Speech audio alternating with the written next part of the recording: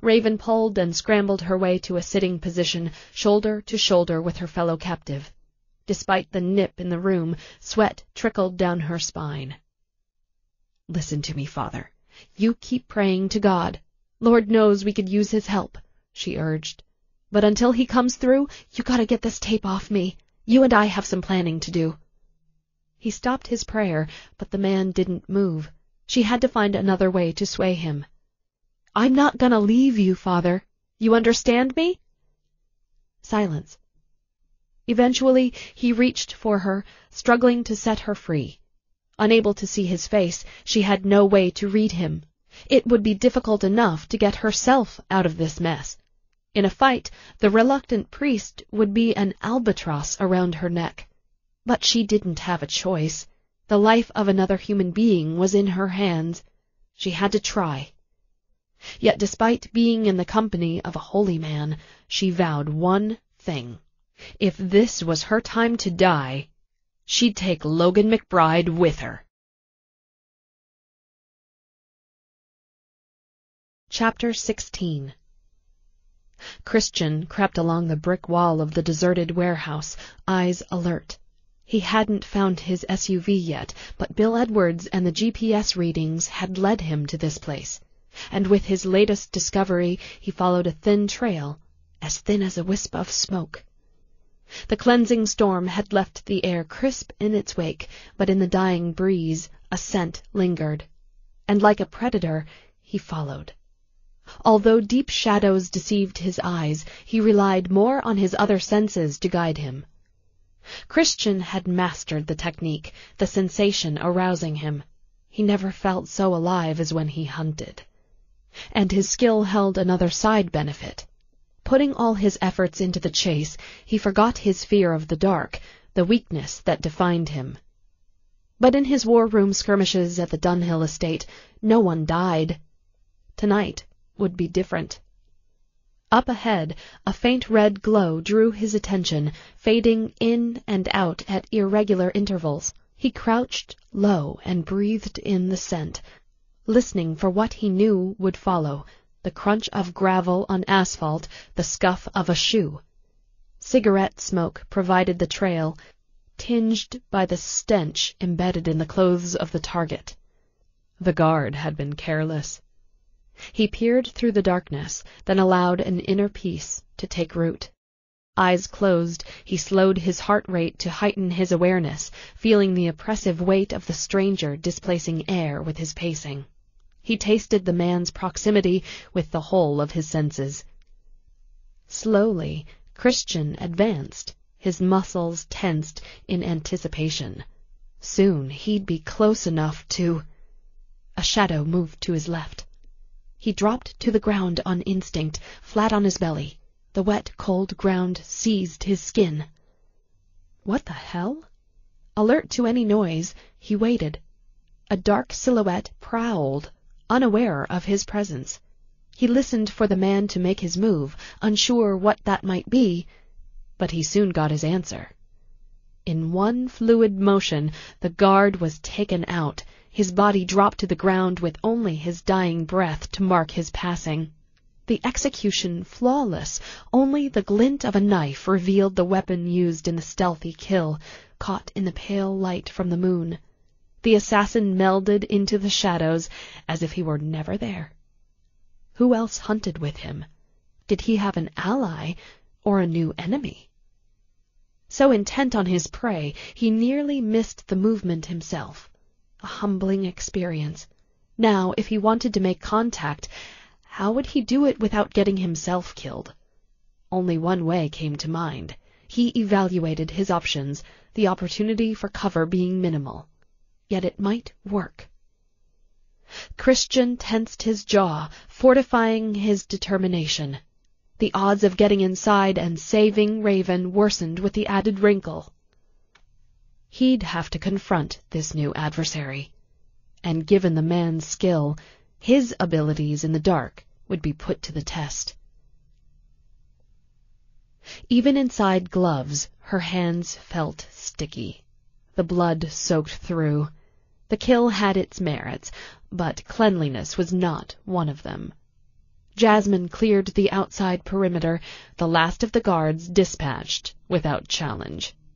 Now she would burrow into the darkened warehouse through the passageway she'd found on an earlier scouting trip. Nicholas had released her to hunt McBride. Relishing the thought, she smiled. Nicky always did know how to please a woman.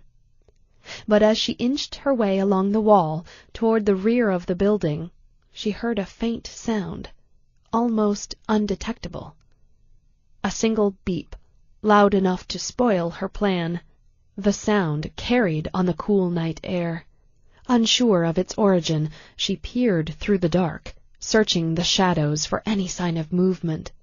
As she neared a corner, Jasmine squared her back to the wall, cautiously moving forward. With a turn of her head, she edged close enough for a sideways glance. The space had once been some kind of storage unit. Its door hung lopsided off one of its hinges. Adjacent to the main building, it did not give access to McBride's stronghold, so she considered it useless. Oddly enough, the noise came from within. Perhaps she dismissed the importance of the room too hastily after all. She looked inside. The place conjured up an old memory. Broker of Death.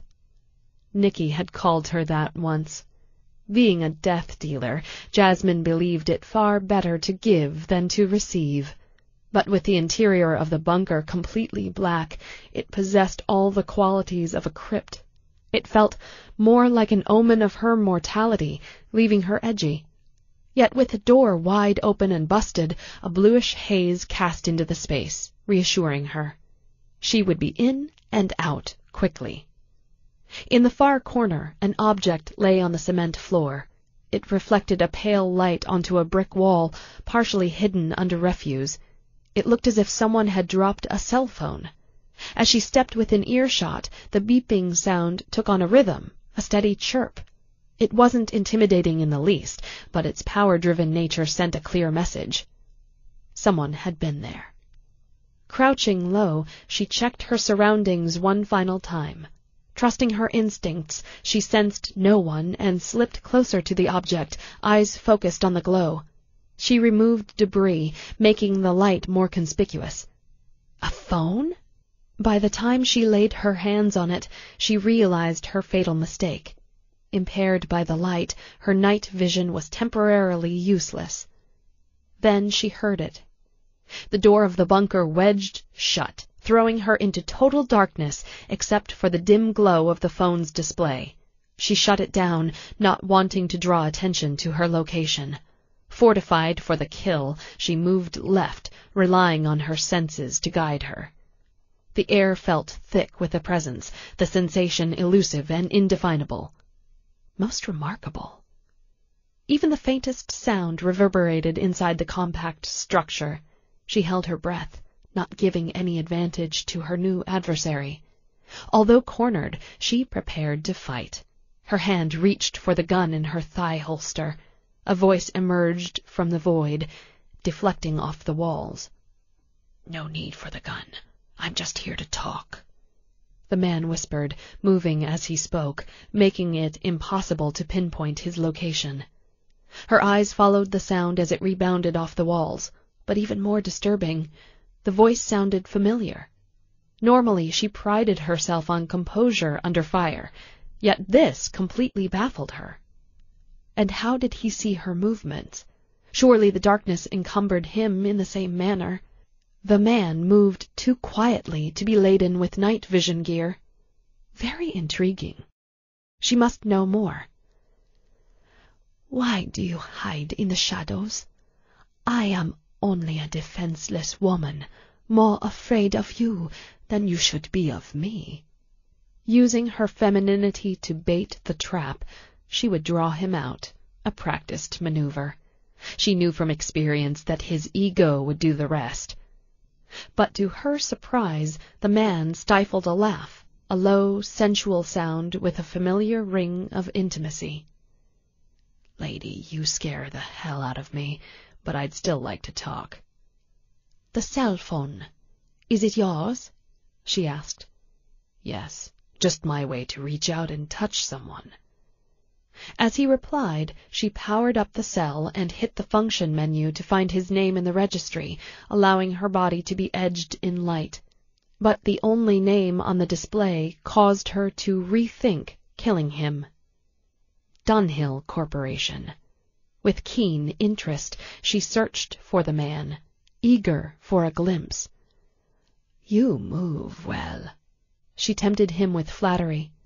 "Come closer, so we may talk." "As appealing as that sounds, this is not a game for me." The man changed his tone, forgoing the subterfuge of his whisper. He stepped forward, risking a show of good faith. She admired strength, a quality so few possessed. "I have someone inside who needs my help," he admitted, "so I have one thing to say." "This promises to be interesting." She resorted to her usual sarcasm. But as the man drew near, curiosity won out. She took a risk of her own, powering up the cell phone to shine its light. As his face emerged from the shadows, she nearly forgot to breathe. The uncanny resemblance stunned her. The strong jawline, the full lips, and those most expressive eyes. She swallowed hard. It took great discipline to hide her reaction. Still, there remained no doubt in her mind. Nicholas Charbonneau had a son. Softening her voice, Jasmine encouraged him. "Please, enlighten me." "You either help me or get out of my way. I don't have time for a debate." His confidence fascinated her, and his underlying message held much more than an idle threat. She saw it in his eyes. A smile curved her lips. Suddenly, things had gotten much more interesting. A woman. She wouldn't give her name, and he returned the favor, keeping his anonymity. This wasn't a social occasion. With a watchful eye, Christian followed her to a rusted dumpster. Behind it, she stashed her gear and knelt beside it, rummaging through the contents. By the light of the moon, he observed the woman. Dressed in black with a Kevlar vest for added protection, she wore a thigh-holstered Glock and a knife in her belt. If Christian didn't know better, he'd swear she looked like part of a police tactical team. But something in her manner told him she wouldn't play by anyone's rules, especially on the side of law enforcement. And what connection did she have to the men inside? He didn't have time to find out. "I'd like my phone back." "I do not believe it would be in my best interest to comply. You might call the authorities," she reasoned. "With or without your cooperation, that's done. If I don't make a call saying my friend inside is safe and sound, my man has been instructed to call the cops." He glanced at his watch, illuminating the dial with the push of a button. "In 30 minutes. But I can't wait for the cavalry, not knowing what's happening inside." The woman quit rifling through her belongings and stiffened at the mention of police. "I can't be a part of this if the police come. Once I see flashing red cherry, I don't care what's going on. I'm out." "Not a part of this." He found her eyes in the dark. "Then why are you here?" "I have my reasons." Her voice low, she focused on her bag once again. "Not good enough, lady." He didn't appreciate her evasive response, and time had run out. The urgency of his predicament tested his tolerance. "You don't have a say in what I do." She narrowed her eyes in defiance. "I scouted this location, and I know another way in. It will take longer to get into position, but you will like the advantage. As I see it, you need me." "Need you for what exactly?" He didn't wait for an answer. "I'm gonna ask you again, why are you here?" For a moment he thought she would refuse to answer, but eventually she explained. "I am only after one man. Once I have acquired my target, you are on your own. I have no interest in the woman or the little priest." "Priest? What priest?" Part of him wanted to understand her involvement, another part wanted to leave her behind, bound and gagged. He resisted the latter.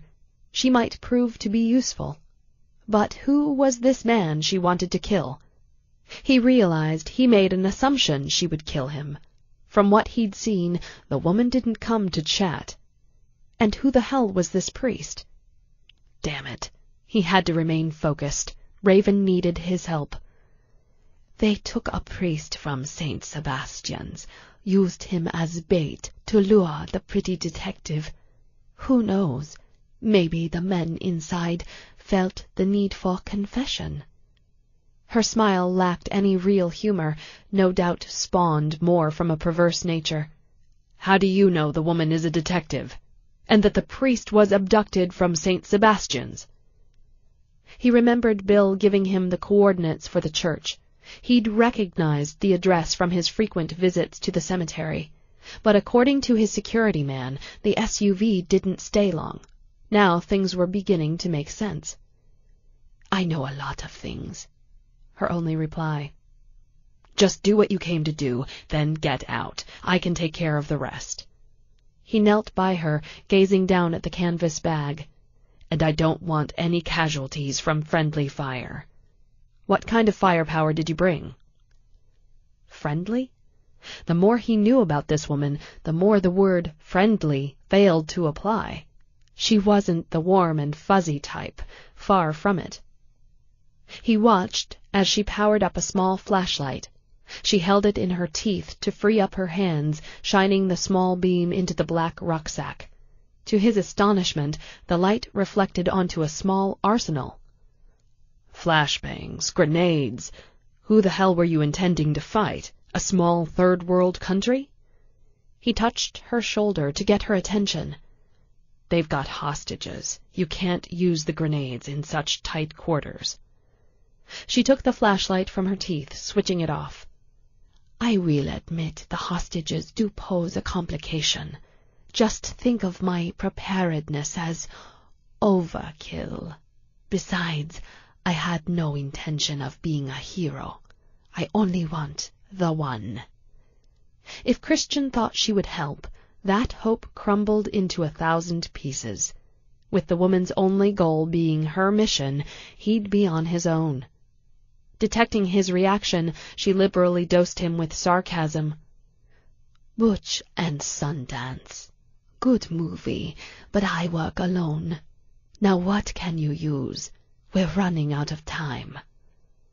"I'll take the knife. And a flashbang." His hand retrieved what he needed, then he stood. "That's it." Mentally preparing for the next step, he held the flashbang in his hand. More of a diversionary device used by police tactical teams, the weapon would be useful to render night vision useless for a time. A fuel-air explosive, the device ignited particles of aluminum powder through small holes in the bottom of the canister, reacting with oxygen to produce an acoustic pulse and a brilliant flash of light. Once it was activated, detonation would occur within 2 seconds. The device would set off a deafening explosion of blinding light, leaving anyone within range of the blast dazed and seeing stars for up to 6 seconds, his hearing temporarily out of commission. Perfect for what he had in mind. But he'd have to pick his spot to use it. The effects of the blast would be temporary. Diversion. His plan centered on it. He would stall until the police arrived. "I've got night vision binoculars with a built-in boom mic. You sure you don't want something more high-tech?" She pocketed what she needed in her tactical vest and gazed up at him. After zipping the bag, she stood and hoisted it over her shoulder. "That'll only slow me down." He shook his head, slipping the canister in the pocket of his coat. "In the dark, muzzle flash will blind you, so be careful. If you have to shoot, no ricochets.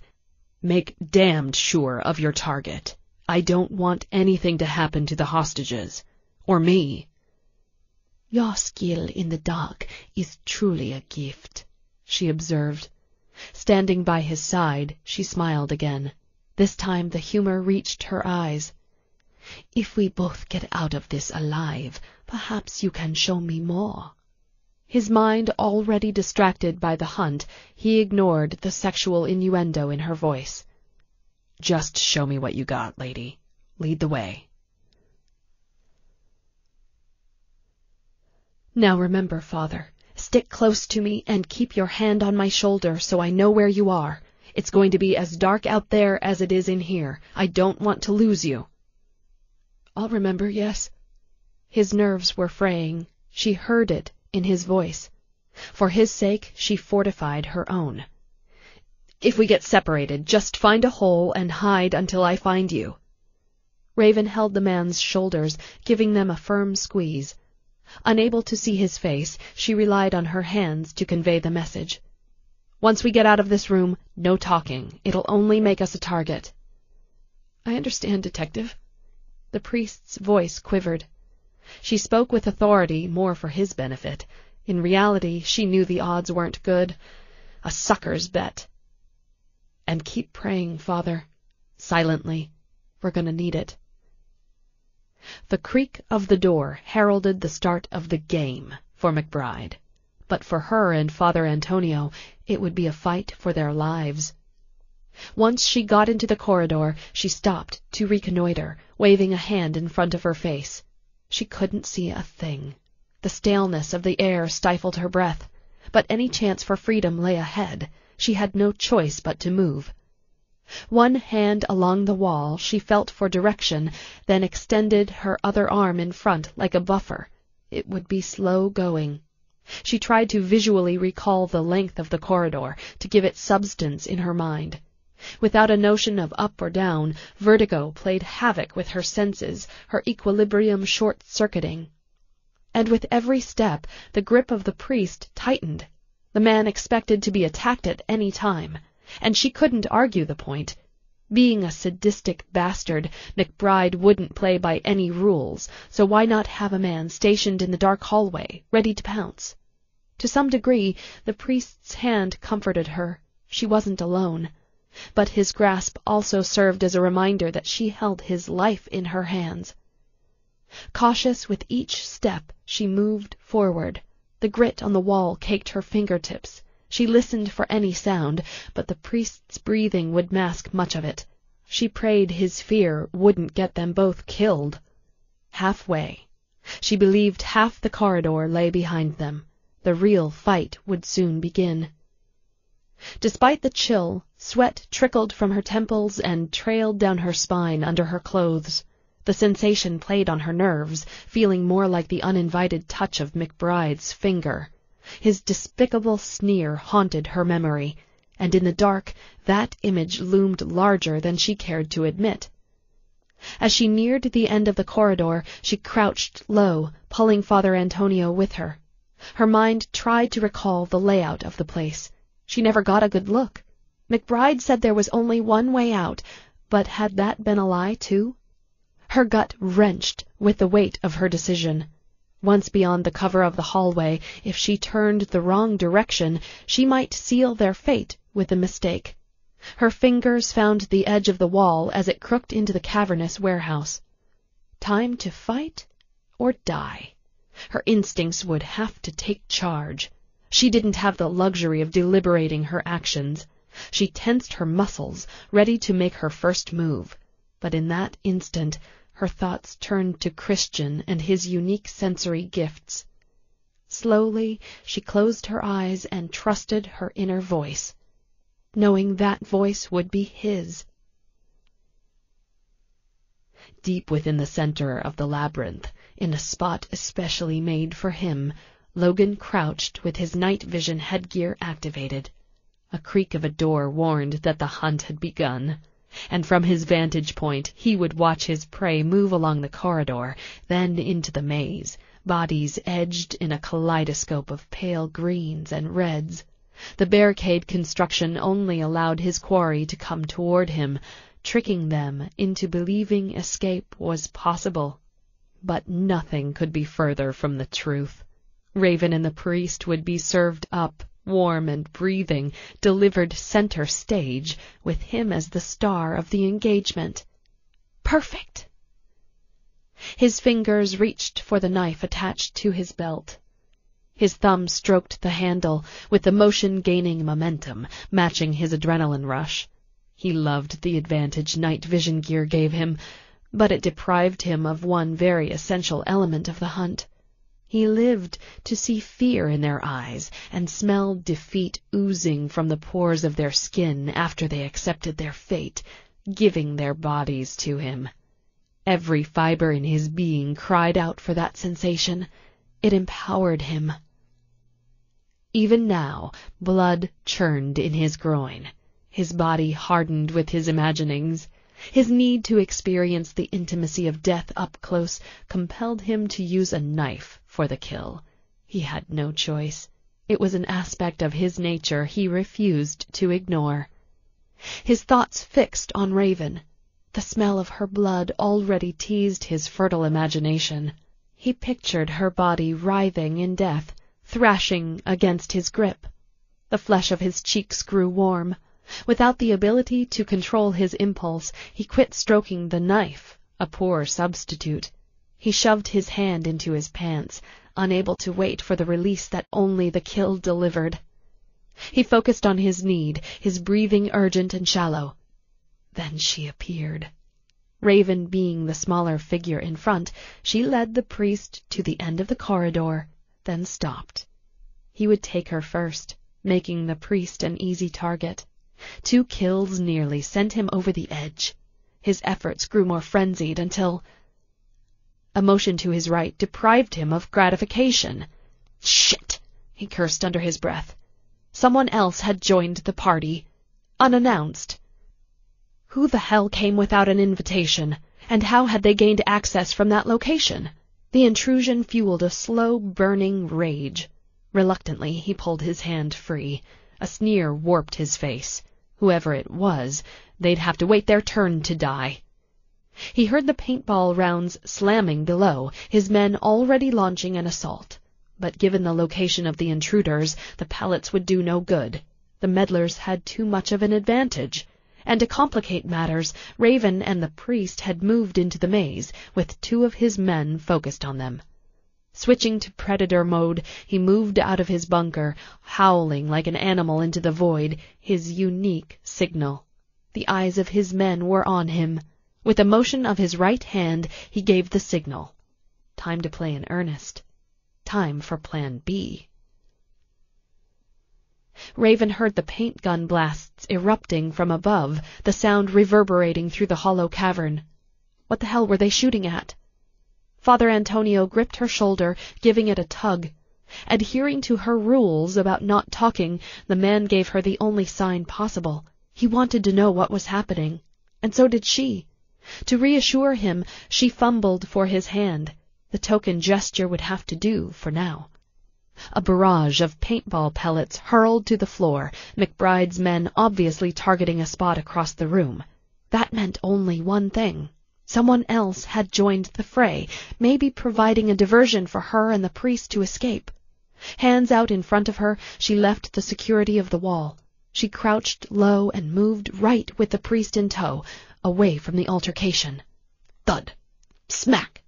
2 rounds struck her in the arm and back, splattering liquid over her face and clothes. And by the way her companion reacted, he'd been hit too. The smell familiar, she remembered her investigation at the church and her meeting with the M.E. The odor of isopropyl alcohol choked her. Its vapor stung her eyes. She wiped her face, trying to relieve the burn. Keep moving. Don't make an easy target. As she picked up her pace, the toe of her boot clipped something heavy. She fell to the floor, dragging Father Antonio with her. The weight of his body knocked the wind out of her. Her throat raw, she heaved to fill her lungs, taking a moment to recover. Thwack! She shielded her head with an arm, then rolled to her knees. Inching her way forward, she crawled on all 4s, feeling along the cement with Father Antonio right behind her. Eventually, she found cover against some kind of barricade. She extended her arm across the priest to protect and reassure him. Zing! Splat! Dodging pellets, she kept her head down, shoving a shoulder into a wall of damp burlap, judging by the smell and the coarse weave. The moldy odor was tainted by the toxic vapor of the chemical. From her investigation of the Blair murder site, she knew this point started the death maze. A cold reality hit. In his ordeal, Mickey Blair had no way out of his trap. McBride made sure of that. Why would her chances be any better? He dangled the carrot of hope, telling her a way out existed. Raven knew now. The bastard lied. Not knowing what was happening on the other side of the room, she took a chance. To find another way out, she'd have to risk exposure, do the unexpected, and with the diversion across the room, this might be the only time to do it. "You stay here," she whispered to the priest, her voice raspy. "But when I call, you follow my voice. I'm going to try to crawl over the top. Give you a hand up." She stood and drew fire. Pellets whizzed by her head and pummeled her back.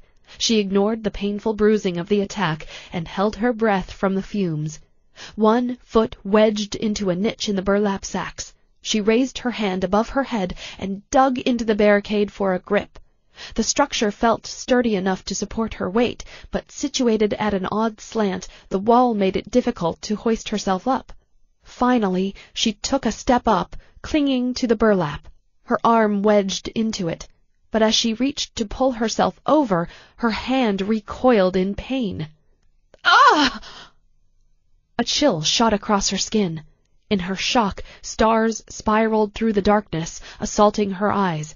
Something sharp had pierced her hand, shredding flesh as she slid away. Blood drained warm down her arm, the cuts deep. Thud! Another round struck the back of her neck, dousing her. She fell to the cement floor, hard. Her hand stung as the alcohol mixed with blood, the wound swollen and throbbing. "Damn it!" she groaned, tucking her hand against her waist, applying pressure to the cut with her other arm.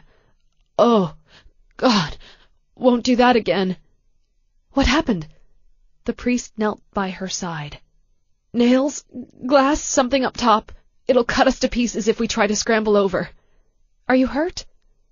"Not much, Father," she lied. "Come on, we gotta move." She gestured for the priest to follow.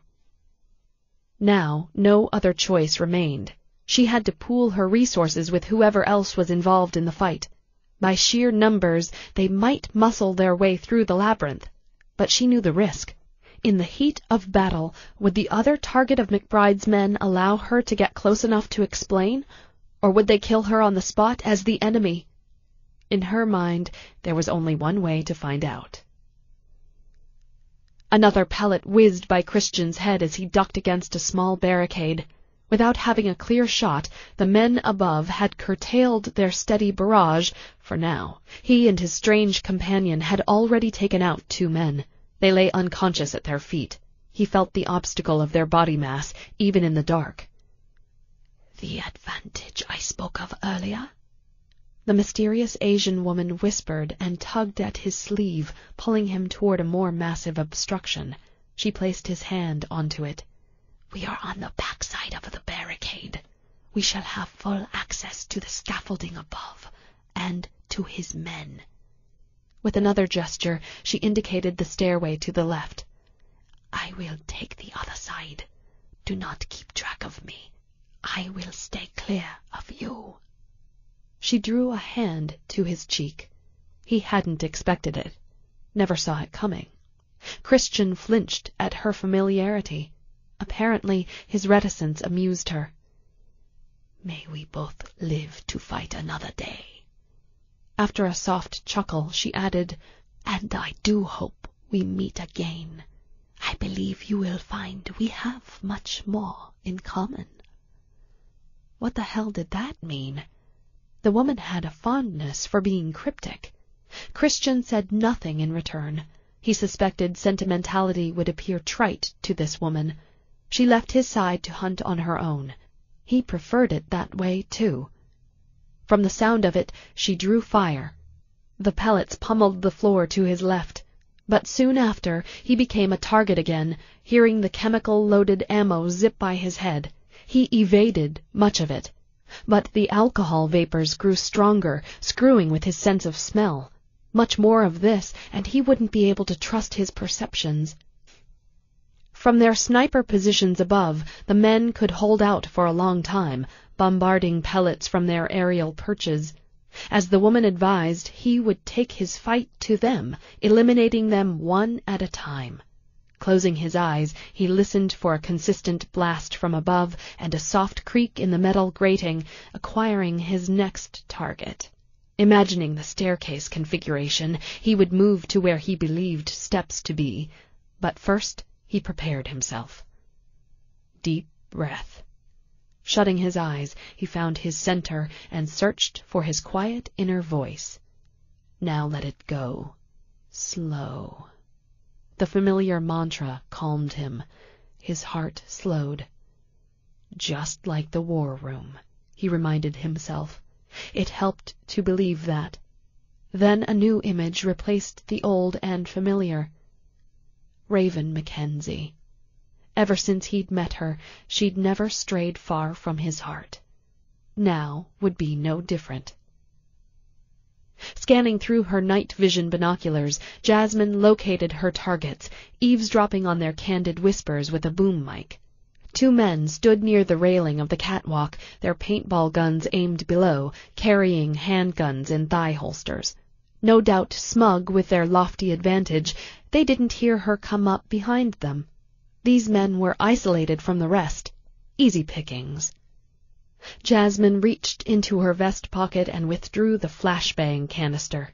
She formulated her attack and visualized every detail in preparation. She would have only seconds to take them out before they reached for their guns. She initiated the canister and tossed it at the first man's feet, then ducked for cover. She kept her eyes on the target until the very last second. It bounced twice, clacking to a stop inches from the man. By design, the sound drew the attention of both men. 1 second. She covered her ears and hunched against a nearby wall, waiting for the blast. 2 seconds. Boom! Blinding white light seared the dark. A glowing ball of fire radiated like a shockwave in all directions, followed by a billowing stench. Being in closer proximity to the detonation, the men were shoved to the walkway with its thunderous force. The blast resonated along the walkway, making the steel hum in vibration. She knew from experience that the fierce image would leave its imprint on the eyes of the men. The white light would hang suspended in darkness, then splinter into spangles, blurring the vision of anyone looking directly at it. In a daze, the men would have minimal hearing, registering only muffled sounds. She had only seconds to gain advantage. Jasmine leapt from cover and grabbed the collar of the first man as he sprawled on his back, yanking him off the scaffold. In a practiced maneuver, she thrust the knife across his throat, severing cartilage. Warm blood doused her clothing. The sound of it pattered her vest like rain. The man screamed, but the sound warped into a moist gurgle. Then silence. The second man rolled to one side, reaching for her. Jasmine sprang to her feet and kicked his elbow, hyperextending it. She heard it crack with the force of her foot. As he writhed in pain, she rolled him onto his belly. Yanking a clump of hair, she flexed his head back to expose his neck. Within seconds, it was over. 2 down. Jasmine tore off the headgear of the dead men, shining a dim light onto slack faces. McBride was not among them. She cleaned off the blade of her knife, wiping it across the chest of one of the dead men. A commotion caused her to look up. She heard the rumble along the scaffolding. Others were coming.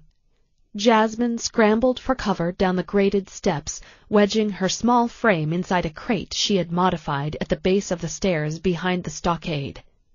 Even if Logan's men strafed her location with night vision, she would appear invisible. As long as the room lay in darkness, she would snipe their positions without detection. It was a good plan. But what of Nicky's son? No, she had only one target, and taking on someone else's fight could get her killed. Besides, the police would soon overrun the place. This was not her fight. The police. She grimaced at the thought of their intrusion. She needed a shortcut to ID McBride. Jasmine reached for her binoculars and stuck the earpiece to the microphone into her ear. Rising from her hiding place, she scanned the remaining men. Across the floor of the warehouse, within the confines of the stockade, one man stood out from the rest. He directed the others with sweeping gestures rather than verbal commands. It had to be McBride. Then she heard the roar of another flashbang from above. Its piercing light cast elongated shadows on the brick walls for an instant, then it was gone. Taken off guard by the explosion, she felt a jolt of pain slice through her brain as the bright light blinded her. But the echo of the blast lingered long after the light faded, resounding off the brick walls. When her vision cleared, she swept her binoculars across the room and into the rafters, looking for her comrade in arms. Curiosity or concern? She made no distinction. Locating her target, she marveled at his sensory skill, then smiled. Jasmine loved a man who understood the finesse of a kill. But soon her attention shifted back to McBride. He moved out from cover, and so did she. Yet from the direction Logan headed, Nicky's son would not be pleased. Christian plugged his ears against the blast, tightly closing his eyes to retain his night vision. The metal scaffolding vibrated under his boots. After the smoke blew past him, its smell dissipated in the chilly air. He listened for any sound of the men taken out by the detonation. A moan, the rustle of fabric. A hand gripped the tail of his coat. He had to move quickly. The sound of heavy breathing drew him in, giving him a target nearly waist-high. He reached for the man's collar and tugged him forward, ripping the night vision gear from his head.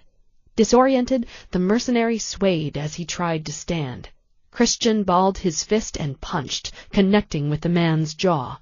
He felt it give way on the second blow, then finished with an uppercut. As his target lost consciousness, he released his grip and let the body tumble to the grating in a heap. But too much time had elapsed. The disorienting effects of the flashbang had worn off. A second man grabbed his shoulder and spun him around. A fist buried deep into his ribs lifted him from the catwalk. Another blow nearly took his head off. He stumbled back, shaking his head to clear the fog. It didn't take long for him to recover. Both fists up in defense, Christian lowered his chin and launched his attack, pummeling the man with combination punches to the body. He stepped toward the aggressor, beating him senseless. His opponent teetered back on his heels. Focusing his intensity, he spun to his right, ramming a kick to the man's gut. The mercenary fell against the metal railing, the air forced from his lungs. But to his surprise, the man remained standing. No time for fair play. Without mercy, Christian lowered his center of gravity and hoisted the man up, shoving him across the railing. Christian suspected the hurdle would do damage, but little else. The top of the barricade below would break his fall.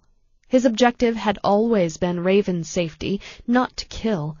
But when the body dropped to the burlap barrier, he heard a blood-curdling scream. The pitiable cry echoed through the emptiness until the body toppled to the cement floor with a heavy thud. Then utter stillness. What the hell happened? Why did he scream like he was being ripped in two? Christian dropped to a knee, peering through the darkness as if sight were possible. He sensed death below, smelled the blood, and another thought gripped his heart. Raven was in greater danger. He just knew it. She had no idea what was going on. A battle raged above. Without knowing the players, Raven avoided the crossfire. Seeking shelter for her and Father Antonio, she hunkered next to a stockade wall. She recognized the flashbang detonations from her training with tactical. Even through all the chaos, a tinge of hope survived.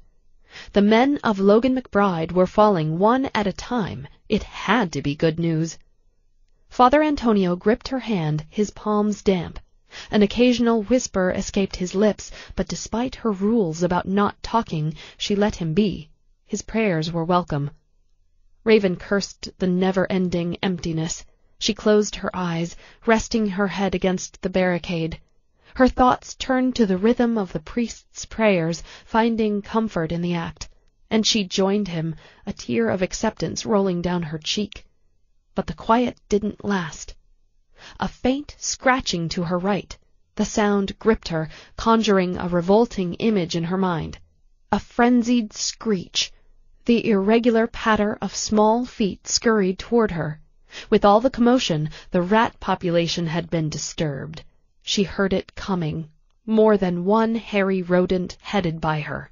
Raven gasped, unable to avoid a reaction. Not wanting to make a sound, she closed her eyes tight. She hugged her arms around herself and drew her knees to her chest. Holy Mother of... Apparently Father Antonio had no great fondness for God's lowly creature. Slowly, Raven forced herself to move, raising a hand to the lips of the priest to silently warn him to be quiet. Repulsed by the filthy vermin, Raven trembled. Beads of sweat layered her body and dampened her clothes, a contradiction to the chill in the air. Her stomach wrenched with nausea. A rat bumped her hip. The nails of its feet scraped her pant leg as it started to climb. Her skin prickled, an unforgettable chill. She jabbed an elbow and shoved the damned thing, its weight branding her memory. But as the creature slithered away, she instinctively turned the other way. A new presence fueled her panic, looming overhead, and without the benefit of her eyesight, fear overwhelmed her. She scooted against the wall, her arm clutched Father Antonio. Someone stood above them. She felt it. Gritting her teeth, she steadied herself for a fight. She pictured Logan McBride, gray, dead eyes. The feel of his fingernail skimmed the surface of her skin, sending the chill of revulsion down her spine. She'd been in the dark far too long. The deprivation and the strain played tricks on her mind. Cruel images jutted from memory like a drug-induced hallucination, a torturous strobe effect. Gruesome images of past murder cases flickered before her, the glazed eyes of the dead hurled out of the shadows until... Mickey Blair's death grimace. In her mind, she pictured him still hanging on the cross, his head slanted in grisly detail, exposing a gash so deep it nearly severed his head. The image spawned a waking nightmare. The dead man's face warped into her own reflection, her throat slashed. The smell of blood threatened to smother her. Dazed and numb, she blocked out the horror until a hand grabbed her, hoisting her up by the hair. Her scalp throbbed in pain. From the sound of it, Father Antonio fought alongside her. In shock, she cried out, "Damn it, let go!" Even with the blackness around her, she knew who held her firm, yanking her up with little effort. Only one man possessed hatred that ran so deep. In the end, I promised it would be you and me, sweet meat. His raspy whisper taunted her. I told you my voice would be the last thing you hear. I just hope your daddy is watching. The man yanked her to his chest. His stench filled her nostrils. She knew it was only a matter of time. Who would investigate her murder, stare into her glazed eyes? Despite the hopelessness of her situation, Raven would not give in to death. She pitched and rocked her body, straining to free her arms. Then the weight of cold steel pressed against her temple, killing any hope for escape. She would die at the hand of Logan McBride. It had come to this. Chapter 17. Once again, McBride had her bound and gagged with duct tape. She and the priest were hauled to the center of the maze by two of his men. Their deaths would be made a spectacle. She wanted to scream at the injustice.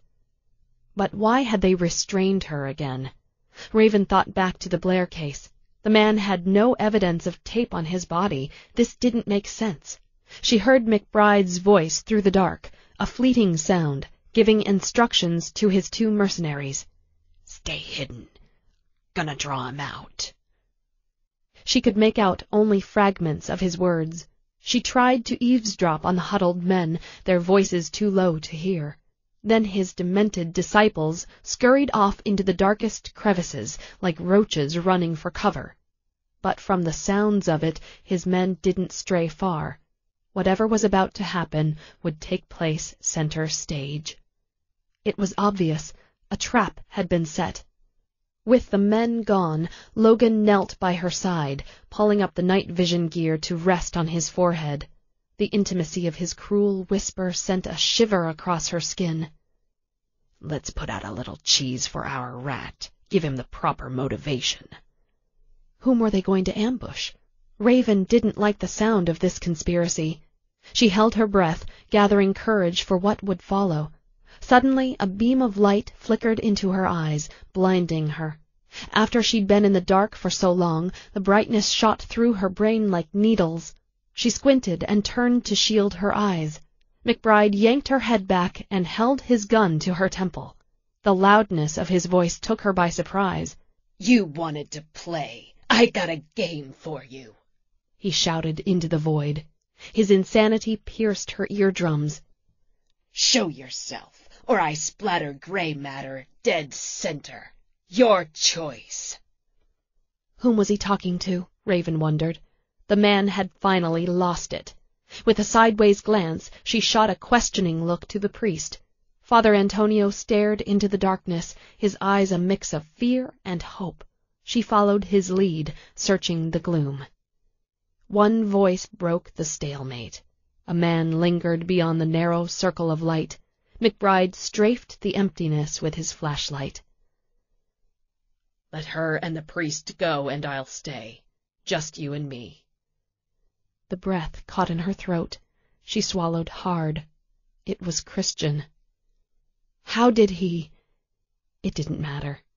The sound of his voice filled her with expectation for only an instant. Then reality hit.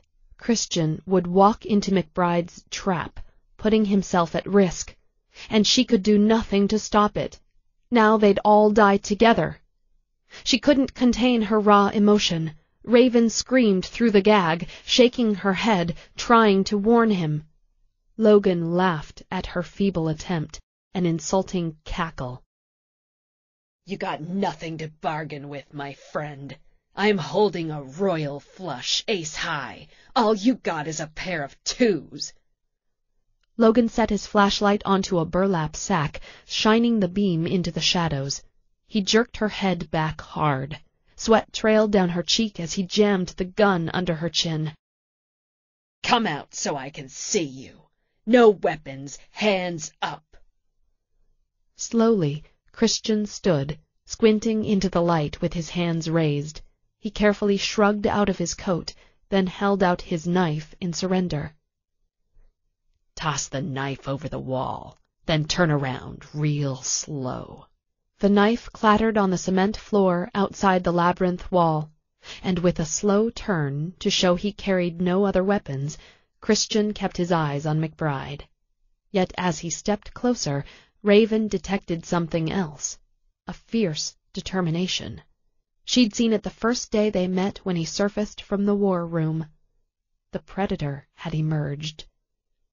Given McBride's ego, she suspected the man believed he had everything under control, and she conceded the odds were stacked in his favor. But Raven wouldn't count Delacorte out. If she were a betting girl, her money would be on Christian. And she hoped Logan McBride would soon find out why. The Asian woman was nowhere in sight. He expected as much. She'd never take on his fight. Still, he could have used her help. The meager glow of the flashlight left much of the warehouse in shadow, but it was enough to bring his plan to a screeching halt. As he stepped into the light, he knew one thing. He'd lost his edge, and now he had no weapon. Yet his eyes remained focused on the man holding Raven. Her life would depend upon his instincts and his ability to manipulate a sociopath. "What's your name?" Christian kept his hands raised, his tone even. "I gotta know who would wage war on a priest." The smug look on the man's face faded, twisting into something more sinister. "Logan McBride. And while we're on the subject, care to share?" "Delacorte. Christian Delacorte." "Ah, seek the truth, Christian." The man laughed. "So we finally meet. Blue Blood will be ticked off when he finds out what I'm gonna do to you." "Don't know a man named Blue Blood, but maybe I can help you with your dilemma." His voice low, threatening. "Dead men don't have to answer to anyone." "You're a cocky son of a bitch." The stare of McBride wavered, his irritation showing. "I see you don't carry a gun." "The bigger the gun, the smaller the— well, you know the old saying." A lazy smile spread across Christian's face. His gaze drifted to the Glock in McBride's thigh holster. "Let's just say I have nothing to prove." Silence. Christian knew the man would have something to prove to the men standing in the rafters. He taunted him with his insolence, daring the man to take up his challenge. McBride would figure that only one alpha male would leave the maze. All he had to do was stall long enough for the police to arrive. Whether he had to kill or not, Christian was determined. Raven would make it out alive. He knew McBride had had enough. The man glared, his jaw tightened. His hands clutched Raven's hair. Her eyes filled with pain. It hurt Christian to see her suffer, yet he kept his face unreadable for her sake. Maybe he went too far with the taunts, but McBride would smell weakness and take it out on her. So he decided to push it even further by using the man's ego as a weapon against him, redirecting his hostility. He lowered his hands and crossed his arms over his chest in open defiance, mirroring the mercenary's arrogant expression. By the look in his eye, McBride couldn't resist the pissing match. "You look like a guy who enjoys dangerous games. How about we play one?" A menacing sneer twisted McBride's face. "Just you and me." "And you look like a coward, the kind of guy who'd prefer to tip the odds in his favor. Your men won't interfere?" "Not if I give the order." Turning his head, he yelled over his shoulder. "You men on the catwalk stay put. That's an order." He shrugged, then lowered his voice. "Good enough." Christian didn't answer. As McBride reached for his flashlight, he slid his night vision gear back in place. "And since you like the dark so much, let's make things more interesting. Lights out." Christian caught a motion to his left. Raven shook her head, screaming under the gag, her eyes brimming with terror. The last thing he saw before the lights went out. The darkness came, and with it Christian felt serenity for only an instant, anonymity a welcome change. "You're mine now." A raspy voice jabbed his awareness like a sucker punch. "You talk too damned much," he taunted, and braced for the man's rage. "And bring on your dogs, coward. I prefer a challenge." McBride's anger might force a blunder, giving him an edge. It was a theory. For Raven's sake, he hoped the gamble would pay off. By the sounds, 3 men surrounded him. He crouched, hands held waist-high, ready to move. Slowing his breathing, he shut his eyes, his weight poised on the balls of his feet. His muscles grew taut, ready for the first attack. He didn't have long to wait. A hand grabbed his right elbow, slinging him into the barricade. The sandbags felt rock-hard. It knocked the wind from his lungs. The coarse burlap scraped his chin. A fist punished his back, battering a kidney. Wedged against the stockade, he couldn't move. His arm wrenched by a firm grasp from his first attacker, his shoulder nearly yanked from its socket. The abuse continued. Is this the kind of challenge you wanted, smartass? The man whispered at his back. But a familiar sound drew his attention, catching the breath deep in his throat. A knife unsheathed, slipping from leather. The lethal whisper of a blade. He listened, trusting his instincts. Shoving hard off the wall, he hurled his body into two men. Full force, he rammed his boot into a knee. The crack echoed through the dark, followed by a tortured scream. A man fell hard to the floor. The sound of a low, guttural moan lingered after he crawled deeper into the maze. Christian launched into the man to his left. Ripping off the man's night vision gear, he pitched it over the wall. His fist connected with the mercenary's face, knocking him off balance. Blow after blow, he punished the man's ribs until he doubled over, recoiling from the abuse. Gripping the man's tactical vest at the shoulders, Christian thrust him hard into the barricade. He collapsed to the cement in a heap, unable to get up. But while he focused on the second man, he had lost McBride. With all the sounds of men overhead and the mix of scents in the air, his sensory radar betrayed him. He strained to hear the sound of breathing. Where was McBride? Raising his chin, he sniffed the air. Still nothing. As Christian turned, he felt the knife. A gasp burst from his lips, the thrust stealing his breath. He felt searing heat from the blade as it punctured his belly. His eyes watered with the agony. McBride held him close, stepping in for the kill. The man twisted the blade upward, his breath warm on Christian's face. "Oh!" Christian cried out. "Oh, God!"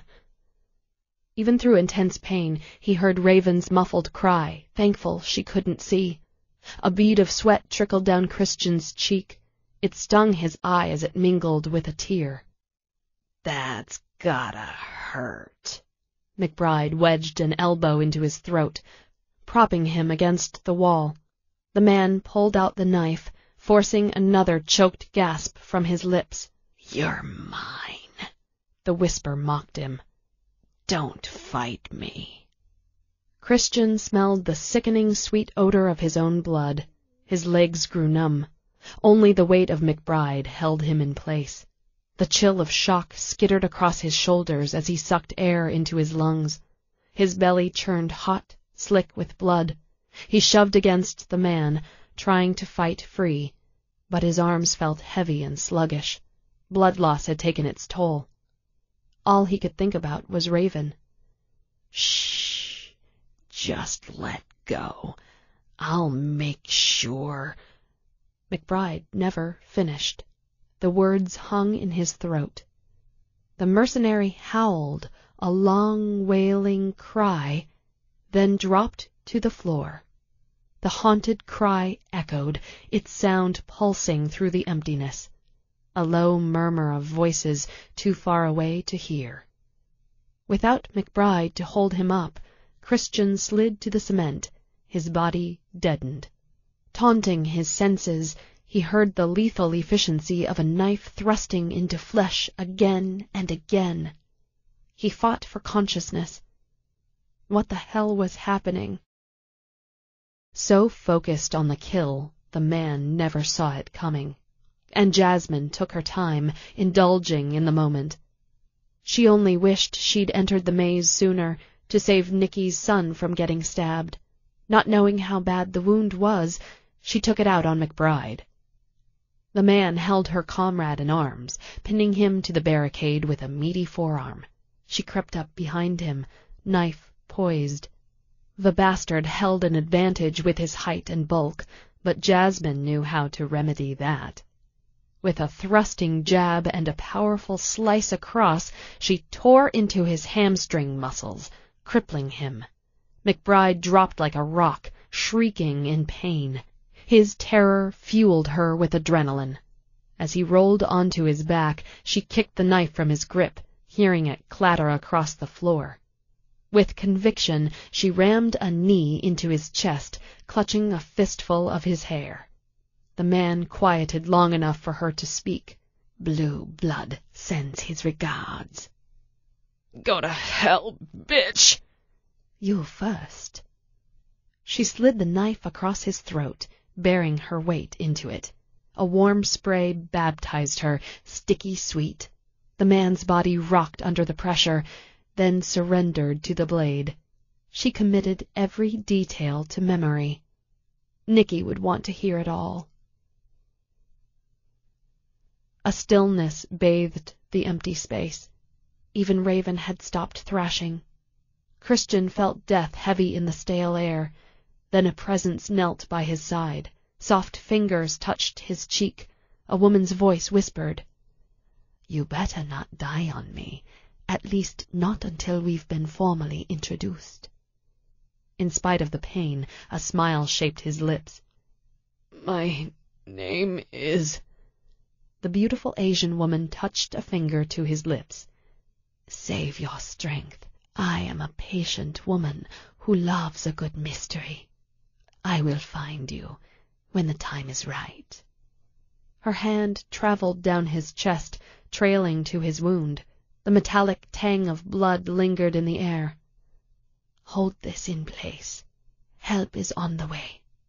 She braced a cloth to his belly, applying pressure to stanch the bleeding. The muffled sound of police sirens filtered through the haze. The cavalry had arrived. He closed his eyes in relief, comforted by her gentle ministrations and soft voice. Then she surprised him.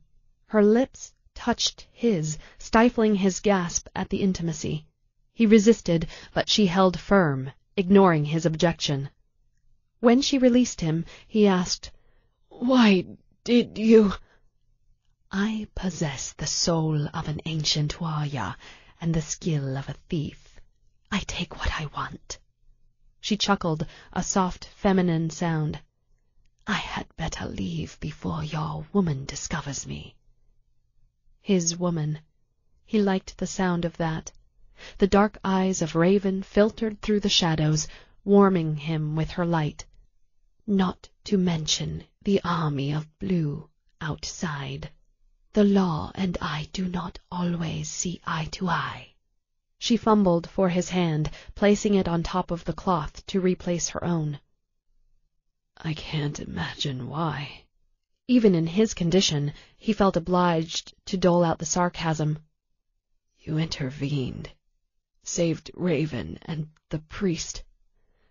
I owe you. From a distance away, her voice found his ear. She had started her prudent retreat.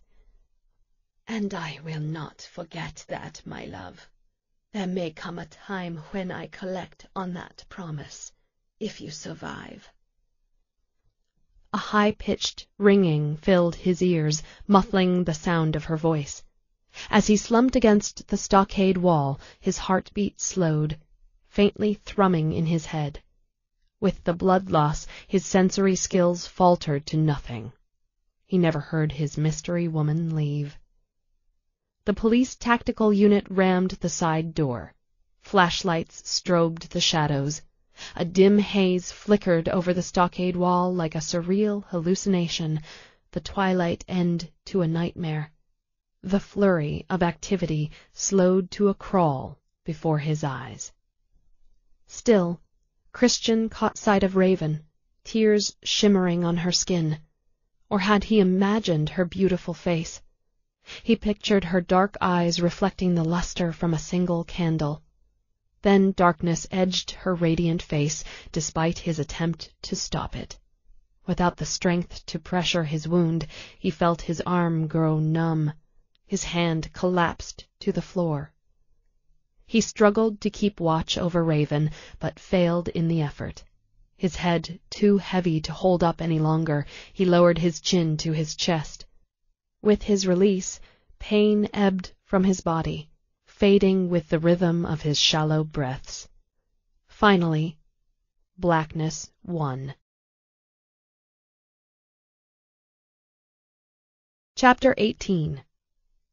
For an instant, her gaze focused on the light up ahead. Emergency crews hustled to treat the wounded and haul off the dead, their faces bleak with the daunting task. And her fellow officers were busy rounding up the rest of McBride's men. The warehouse parking lot was a lesson in controlled chaos. Raven emerged from the darkened belly of the old warehouse, her body racked with pain. Drawing in a deep breath, she remembered how she'd felt just hours before, convinced she'd never make it back from Logan's hell. But Christian hadn't been so lucky. She squinted into the floodlights, holding up her bloodied hand to shield her eyes. With the other, she held Christian, his cold, lifeless fingers clutched in hers. She only hoped he would know she was with him. Strapped to a gurney, he wavered in and out of consciousness as the EMTs transported him to the ambulance. A plastic oxygen mask covered part of his face. Under the spiraling emergency beacons, his skin blanched in the light. A sickly pallor radiated over his skin, spreading like a disease. Seeing him like this, Raven felt a slow panic grip her heart. "Don't leave me, Christian. Not now," she whispered for his ears alone, squeezing his hand. As they neared the ambulance, his eyelids opened. The technicians loaded the gurney. Christian's gaze followed her as she stepped into the vehicle and knelt by his side. "Are you all right?" His voice weak and muffled under the plastic mask, he swallowed hard. "He didn't." It pained her to see him striving to be heard through the breathing apparatus. "Can I?" She gestured to one of the EMTs, asking if she could remove his mask. "Just for a minute. Then I'm going to need some room to recheck his vitals once we get underway." The man pulled back the blanket covering Christian's bare chest, monitoring his breathing through a stethoscope. He spoke into a radio clamped to his shoulder. "Lungs still clear. We'll draw some blood for type and cross-match. We're heading home." The engine to the emergency vehicle rumbled. As they pulled away from the warehouse parking lot, the sirens wailed. The motion of the vehicle jostled Christian. She bent over him, lifting the breathing device. She felt the warmth of his breath on her skin. "I'm fine, thanks to you." She touched a finger to his cheek, tears welling in her eyes. "You risked everything for me." "Seemed like a good idea at the time." Hurt colored his eyes. "How's the priest?" "Father Antonio is okay, just really shaken. While they were stabilizing you, they took him to the hospital to get checked out. I just wish this never—" She choked on her regret. "This was all McBride. Don't take responsibility for what that sick bastard—" He coughed. Pain surged across his eyes. "Oh, God," he gasped. "Christian, I can't lose you. Please." A sob lodged in her throat. "Don't worry. I'm pretty stubborn. And you owe me dinner, remember?" Every word was a struggle, his weakness more pronounced. But even with pain etched on his face, she saw through his attempt at humor, for her benefit, and she loved him all the more for it. How could I forget? Her fingertips longed for the feel of his skin. She gently pressed her lips to his, caressing his face with a hand. Then she gazed into his eyes, laying a palm to his chest to feel the soft, steady beat of his heart. "I love you, Christian." "What took you so long? You had me when you ordered me to assume the position." He grimaced, his eyelids drooping. "Spread 'em, scumbag." She pressed a knuckle to her lips, suppressing nervous laughter. "I never called you that," she shrugged. "I thought it, maybe." She wanted to keep him talking, fearing she might not hear his voice again. Every moment with Christian felt precious, a gift. "Raven?" He squeezed her hand, straining to stay alert, but he was fading fast. "I'm here, Christian." She touched his cheek. "I'm not going anywhere." He stared blankly ahead, as if he couldn't see her. "Want you to know, if something should happen, I'd do it again. No regrets. I love... Slowly, his eyes fluttered closed, his head leaned to one side. Raven held her breath, letting his sweet words wash over her like a cleansing rain. She ran a finger across his lips, then repositioned the oxygen mask. With Christian passed out, she turned to the grim-faced ambulance attendant, trying to hide her fear. "What's our ETA?" Lakefront Memorial, downtown Chicago. Raven paced the waiting room, bleary-eyed with the late hour. The surgery was taking longer than expected. Christian had been out of her sight more than 4 hours with no word on his condition. As ominous as that sounded, at least he was still alive. In her mind, no news was good news. Yet for her, time became a boundless chasm, one without a beginning or an end. Images came and went, her perception clouded by a suffocating fear. Would she ever see Christian again? Her thoughts turned to Fiona. In the ER, a nurse took what little patient history she knew of him, then asked a very simple question. "Is there anyone we can call? Now would be a good time to contact next of kin." Closing her eyes briefly, Raven filled her lungs to garner strength. No, he has no one. Not anymore. The nurse left after a curt nod, the door hissing as it closed behind her. Now the empty waiting room echoed Fiona's betrayal. Alone to endure the vigil, Raven slumped into a chair. She had no idea how to contact the woman. Did Fiona love her son enough to come forward, risking possible arrest for the murder of her husband? Her involvement in the death of Charles Dunhill might never be discovered, but Raven vowed to uncover the truth, especially of Christian. She pushed the thought from her brain. Her mind waged war against the thought of living her future without him. Hell, who was she kidding? Her life began the day they first met. He awakened something in her, something she had never felt before. As she leaned her head back against the wall, tears filled her eyes. She gazed up at the clock as it squandered precious minutes, struggling to keep her eyes open. Shutting them only reminded her of the ordeal she'd barely survived. A motion to her right caught her attention. The waiting room door opened. As Raven turned, a friendly face greeted her. "How is he, Detective?" "Father Antonio, please sit." She laid her bandaged hand on the chair next to her, forcing a weary smile. "He's still in surgery. Are you okay?" "Yes, thanks to Mr. Delacorte. I owe him my life." "Yes.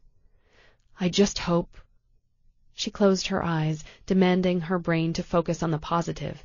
He was still alive, still in surgery. God does work in mysterious ways. The priest reached for her uninjured hand, tugging at it affectionately. "Yes, I've heard that said a lot lately." She smiled. "I know it's a cliché, but so true. God had brought your friend to my door on many occasions. I used to be afraid, perhaps intimidated by your Mr. Delacorte. Something in his eyes scared me, like death found refuge in him. But after what he did for us both, I can no longer believe that. I owe him everything. I just hope I get a chance to tell him how I feel." "He knows, Father." "No, you don't understand, most likely because I'm rambling." The priest glanced down at her hand as he held it, closing his eyes for a moment. He took another breath, then spoke softly. "In that room, in the dark, when I was by myself, I could do nothing but think, and I have to admit I wasn't ready to die. I have never been so scared." He looked up and found her eyes. "But when you came, I found the courage to hope. You could have left me behind, but you didn't. I will always be grateful to you for that." "Father, you don't have to—" Father Antonio raised his hand to stop her. "Please let me finish. I need to say this to fully grasp it myself." With a blank stare, he gathered his thoughts. "When your friend offered his life in place of ours, I have never seen such sacrifice, except in the Bible, of course. It gave me courage to face my own fear. In that moment, I felt a deeper connection to Christ. And I wasn't afraid anymore. I was ready to die." Raven understood the man's epiphany, and she had one of her own. "And when I saw what Christian had been willing to sacrifice, it had the opposite effect on me. I just wanted to live." She patted the back of his hand and crooked her lips in a smile. "I love him so much, Father." An odd sensation came over her. Just a short time ago, Christian had been a complete stranger. Yet now she felt like she'd known him for a lifetime. He had risked everything to save her. Raven knew all she needed to know about the man she loved beyond all reason. The priest's voice drew her back. "I think after all we've been through together, you can call me Antonio." A shy grin warmed his face. "And you can call me Raven. I hope this is the start of a beautiful friendship, Antonio." "With such an auspicious beginning, how can it not?" His smile was fleeting. "Do you mind if I pray for your friend?" His simple request took a moment to sink in. Tears brimmed in her eyes as she nodded. She had no words for how she felt. Praying for Christian felt more like last rites. The finality of it scared her. Yet having Antonio by her side gave comfort all the same, a strange contradiction. Raven watched the priest mouth the words. The meaning clouded her mind. His familiar mantra soothed her, but an unsettling feeling of dread lurked beneath the surface of his kindness. A tear lost its grip and dropped to her cheek. She closed her eyes to shake the feeling, but a noise drew her attention. Raven turned her head toward the sound. As if in slow motion, the waiting room door opened once more. A man dressed in faded green stepped into the room. Raven swallowed hard. Expectation took its toll. Her heart punished her eardrums, a rapid, incessant beat. She gazed upon the doleful expression of a surgeon, his eyes depleted and unreadable. "Oh, please, no!" she cried, her voice drained of faith. She gripped the hand of the priest. "Antonio, I can't do this. I just can't." Chapter 19. St. Sebastian's Chapel, 5 months later. Raven pulled the coat tighter around her neck as she walked, fending off the lingering chill in the morning air. The ground gave way with each step, still saturated from the runoff of melting snow. As blades of brown grass poked through, she noticed they were infused with tender green sprouts, a hint of the coming spring. She pushed open the wrought iron gate that encircled the cemetery at St. Sebastian's. It creaked in protest and clanged when she shoved it closed behind her. This early on a Sunday morning, the cemetery was empty except for a tall, dark-haired man and a petite woman wearing a black hat, a veil covering her face. Dressed in long, dark coats, they stood with heads bowed, their backs to her. The image of grief left a memorable impression. She lowered her head, her gaze focused. In reverence, she neared the headstone marked Delacorte, then crouched in front of his. Raven ran a gloved finger along each letter, giving thanks to the man for his selfless act of courage. He had changed her life and touched so many others. Looking at the date on the marker, she commemorated his birthday with a dozen long-stemmed white roses, removing one for herself. As she stood, the fragrance of a single white rose filled her nostrils. Its velvety softness touched the tip of her nose. But she hadn't been the first to pay respects. A colorful batch of fresh flowers had already been placed on the grave, along with a new doll, replacing a worn, tattered one. The tiny cloth toy looked so lost in this place of death, a sad reminder of Christian's tragedy. It broke her heart. Closing her eyes, she lowered her head to say a prayer. "I'm glad you could make it." His rich baritone brought a smile to her lips. Before she turned, Raven drank in the familiar honey of his voice, committing the sound to memory. "It means a lot to me that you're here, Raven." Christian stepped closer, pulling her into his embrace. His hand cradled the back of her head as he nuzzled her neck, the tip of his nose cold to the touch. "Thanks for celebrating my father's birthday with me." "I wouldn't miss it, honey," she whispered into his ear, then kissed his cheek. "If it weren't for your father's courage and sacrifice, I wouldn't have you." Releasing her, he gazed into her eyes as if he were absorbing every detail of her face. No words were necessary. He trailed a finger down her cheek, then brushed back a strand of hair. For her, the chill in the air disappeared and the cemetery faded into nothingness. Only her connection to Christian lingered. She had come close to losing him. Raven had so much to be thankful for. "The chief officially made me close the Blair case." "Well, you said yourself, McBride confessed to killing Mick." "Yeah, but my gut is in a knot over this one. Logan was more connected to my father than to anything dealing with your past. It just doesn't make any sense. Something feels wrong. And when I asked the reason why he killed Blair, McBride said professional courtesy. What's that all about?" "The man enjoyed his head games. Maybe that's all it was. I mean, he and Mickey were both hired guns, right? Maybe it was a case of doing away with the competition." "But why tie this to you and to Fiona?" "Yeah, that's been bugging me too. And McBride mentioned the name Blue Blood, like I would know the reference. I'd never heard it before that day." He narrowed his eyes in thought, then heaved a sigh. "Seek the truth, Christian. Guess the truth doesn't always set you free."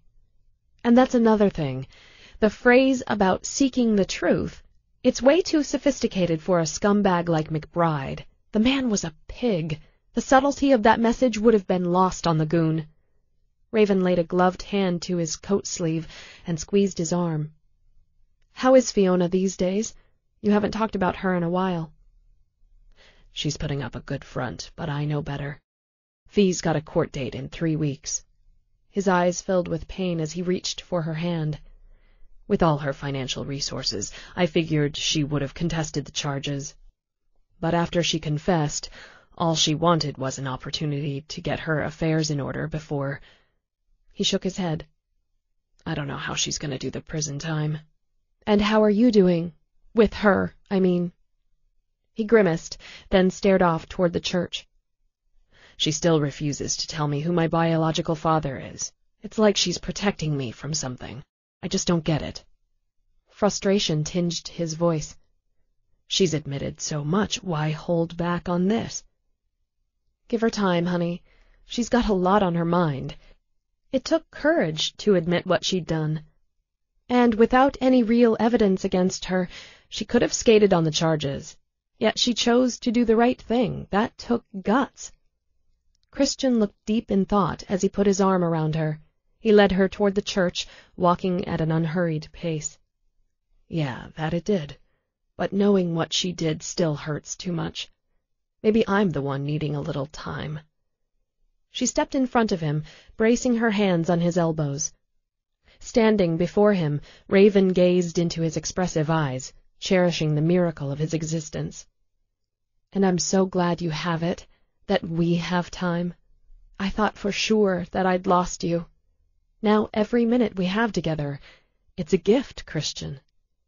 "You make it sound like I'm living on borrowed time." A lazy smile graced his handsome face for an instant, then faded. "My life had been balanced on a single point in time.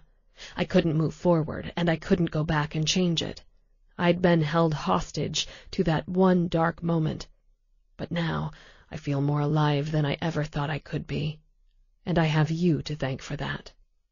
He pulled her to his chest, wrapping his arms around her. The subtle fragrance of his cologne fused with the irresistible scent of his skin, filling her senses. He lowered his lips to hers. Raven shut her eyes, wanting to feel every nuance of his kiss. Slowly, his lips explored hers with an unrivaled sweetness. But his tender show of affection soon gave way to hungry need, matching her own. She belonged to Christian as surely as he carried the mark of her love.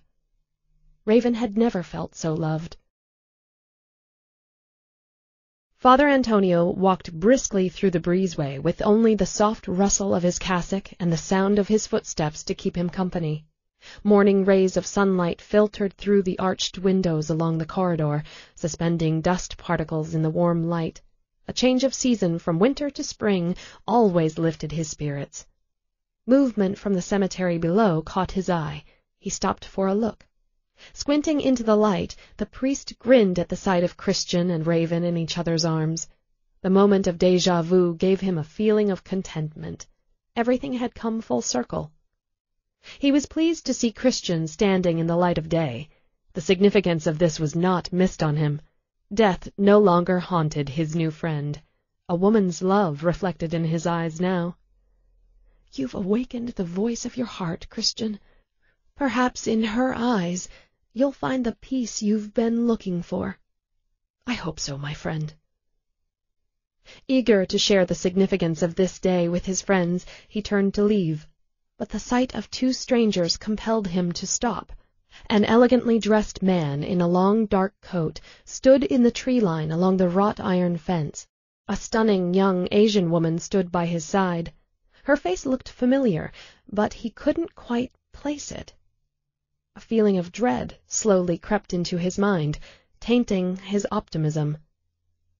After his unfounded misgivings about Christian, he should have dismissed the silly notion about these strangers. But the man and woman held his attention with their peculiar behavior. Intent on only one thing, they stood along the periphery of the cemetery, with eyes fixed on Christian and Raven. They had no interest in any of the headstones, nor did they hold any tokens of remembrance in their hands. And their eyes had not wavered. They continued to stare at the lovers. He furrowed his brow, then breathed a sigh. "Not very charitable, Antonio." He shook his head, chastising himself as he turned from the window. Had he not learned a thing about standing in judgment of another human being? Jasmine's gaze drifted toward the man by her side. Staring beyond the shadows, Nicholas stood with his hands in the pocket of his overcoat. His jaw flinched in controlled anger. "And how did you know he would be here today?" His voice lacked emotion, but Jasmine knew otherwise. "The birth date on the tombstone for John Delacorte. I suspected Christian might pay his respects to the man who—" She cut herself short, unsure how he would take her presumption. "Today is the man's birthday." "You know I am not pleased that you kept this little bit of information from me, the fact that I have a son." Slowly his eyes found hers. Normally his expression disclosed nothing of his true nature, but today he allowed an unbridled contempt to rise to the surface. His look of disdain shot through her like a deadly jolt of electricity. She swallowed, fighting against the lump in her throat. In all the years she had known him, Jasmine had denied her affection and dependence on a man as ruthless as her Nicky. But perhaps deep in her mind she knew this day would come, when she could no longer deny the love she felt for him. Love meant vulnerability, a weakness she could not afford. "I was concerned for you, actually," she postured. Her bold move captured his complete focus. "Oh?" His glare was tinged with curiosity. "How so?" "Such sentimentality is beneath you, Nicky." She hoped her curt remark would be enough explanation. Jasmine stared straight ahead, avoiding his eyes. Slowly he raised his chin and returned his attention to the sight of Christian leaving the cemetery with the police detective, heading for the chapel. "You may be right," he agreed. Jasmine ventured a look, catching the subtleties of his smile, but Nicky was not done. "I would never be suitable father material, but I resent the implication that Fiona concurred. She never allowed me to come to my own conclusions on the subject, and that, my dear, is inexcusable." Jasmine's worst fear was realized. Nicholas would not let this go. Calmly, she slid her arm into his. Ever the gentleman, he allowed the gesture. He escorted her back to his limousine parked on the street. "What will you do, Nicky?" She found herself holding her breath. "Revenge is an act of passion, Mantis." A haunting laughter rolled from his chest. "And as you know, I am a very passionate man." Jasmine knew exactly what he meant. This concludes the reading of No One Left to Tell by Jordan Dane. Copyright 2008 by Kosas Finas, LLC. This book was read by Tavia Gilbert. This unabridged recording was published by arrangement with HarperCollins Publishers and was produced in 2008 by Blackstone Audio, Inc., which holds the copyright. Neither this recording nor any portion of it may be reproduced or used for any purpose without prior written authorization from Blackstone Audio, Inc. If you would like to obtain a complete catalog of our titles or our monthly update telling you about new releases and our new collection of books on CD and MP3 CD, call 1-800-SAY-BOOK. That's 1-800-729-2665. You may also obtain the same information from our award-winning website. Our address, all one word, is www.blackstoneaudio.com. Thank you.